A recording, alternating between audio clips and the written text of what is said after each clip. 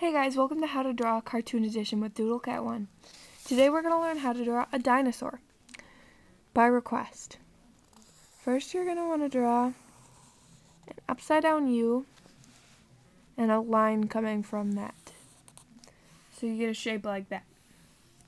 After that you're going to want to add a tail and have it come around that way. Then you're going to want to draw some small feet with a very small gap between the feet and the belly, you see there.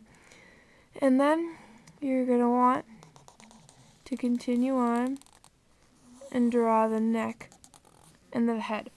As you can see, the head has sort of the letter P shape. After that, you're going to want to draw a big, cute eye. And you can draw a smile on your dinosaur. And then after that, you could add some semicircles along the back for spikes for your dinosaur.